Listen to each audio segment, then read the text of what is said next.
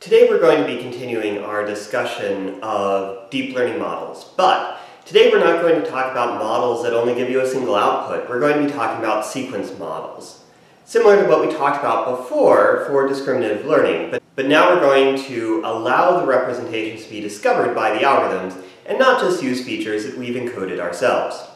As a motivation for why we're talking about sequence models, let's talk about language models, which is an application in natural language processing. Language models allow you to score whether a particular sentence looks like it should be a sentence in English, for example, or German or Chinese or whatever your favorite language is. And this is important for applications like predicting the next word that you're going to say on, for example, your phone. It's also useful for things like machine translation. And so machine translation may give you multiple outputs as possible translations for a phrase.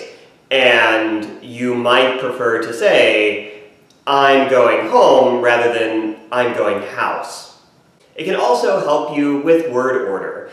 And so oftentimes languages have very different word order, so when you're translating from one language into another, you want to know which words should come in what order. But the obvious thing of just taking a single sentence and then saying, is this a good sentence or not, is nearly impossible. We can create an infinite number of perfectly reasonable English sentences, and you can understand what they mean and realize that they're good English sentences. So we can't just look at things at the level of a whole sentence.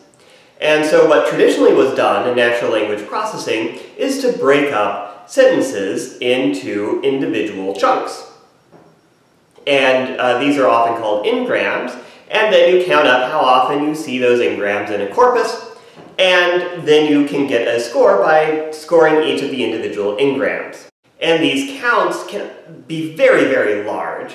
So if you look at all possible combinations of 2 or 3 or 4 or 5 word sequences that appear in, say, all of the internet, you can end up with a very, very large number of counts, and this can be really expensive in terms of memory. But this was state-of-the-art until about 2010.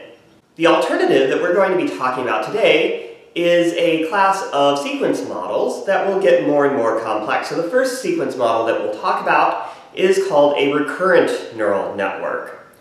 So at each time step you have your input. This is your observed word. And so if your sequence of words is the small house, then at each input time step you have the vector representation of the word. And this is going to be learned by the recurrent neural network, but you can initialize this by things like word2vec or things like that.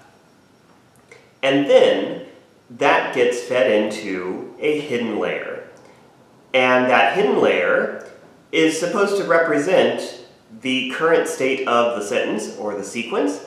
And from that hidden layer, you're going to make a prediction.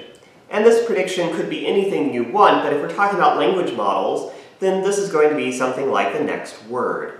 And then for the next time step, you take the previous hidden state and combine it with your current word to get a new representation of your hidden layer, and then you again make your prediction of what the next word is going to be. But this could be more than just the next word. You could also use this for tagging the sentence with part of speech or any other sort of task that you might want to do. So let's take a more careful look at the parameterization of the recurrent neural network.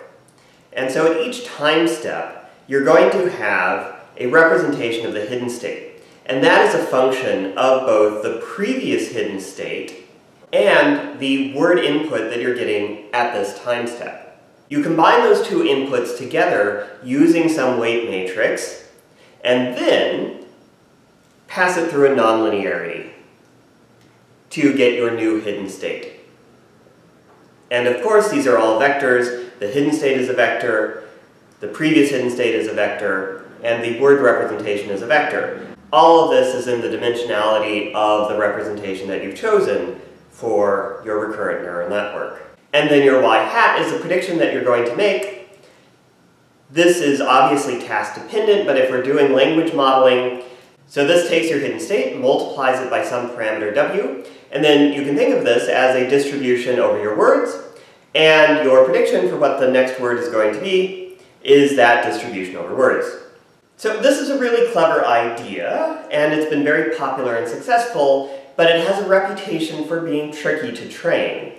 And you can get a sense of why this is if you think about the structure of this network. So you can have very long sentences in just about every language.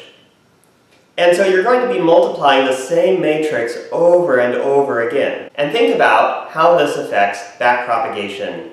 And so at every time step, you're going to be getting an error signal from the prediction that you should have been making. Given your true answer that you should have been predicting, your y at, say, t plus 1, that sends an error signal back to your hidden state at this time step and your current word representation at this time step.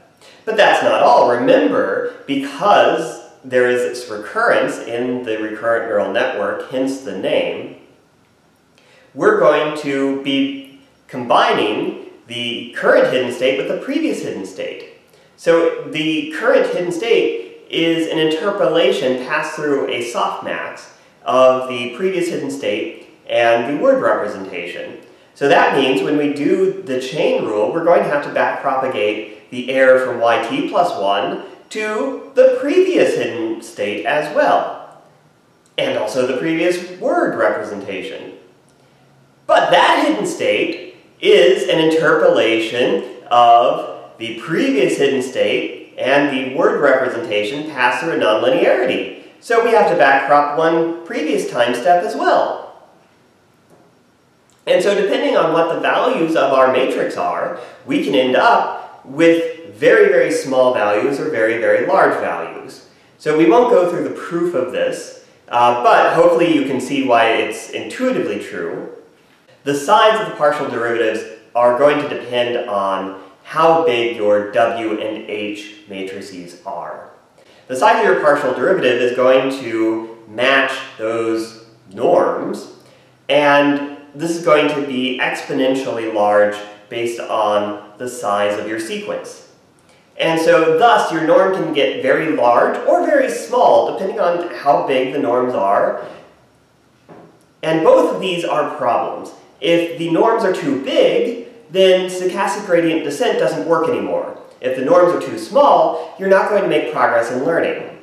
For example, you can have long-range dependencies in sentences, and this is the sort of thing that recurrent neural networks can learn. So if you have the sentence, Jane walked into the room, John walked in too, it was late in the day, Jane said hi to blank, and you want your language model to predict what the next word is going to be, you need to go back and realize that it's Jane. But for the model to learn how to do that, the error signal needs to get back from this time step all the way to the first occurrence of Jane. So you can do something very simple to solve the exploding gradient problem. And so basically set a threshold. And if the gradient gets above that threshold, just cap the gradient at that threshold. And there's a nice analysis from Pascanow et al.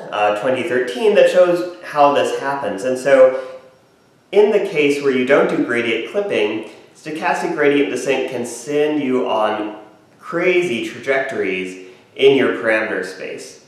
So here we have W and here we have B, and you have this huge jump in the parameter space.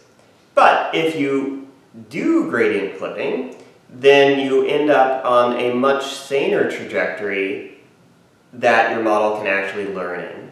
And if your gradients are too small, one thing that helps a lot is using the rectified linear unit activation function, and this is a nonlinearity that simply is 0 when you have a small input and then linear after that. So this is a very simple activation function, and if you initialize your W's to the identity matrix, both of these things together go a long way to helping prevent vanishing gradients. So to recap, we briefly introduced the recurrent neural network, a model for capturing the sequence of things like sentences or anything that unfolds over time. This could be action sequences in a video animation. This could be annotating whether regions are coding or non-coding regions in a genome. So anything where you have a sequence that could be time or something that you can place one after the other, that makes logical sense. But one question that you may be asking yourself is, the recurrent neural network remembers everything, so it doesn't forget anything. And you have these very long gradient chains as a result. Do we actually need this? Might it be possible for our models to do better if they could actually start over and ignore the previous hidden state? And that's what we're going to be talking about next.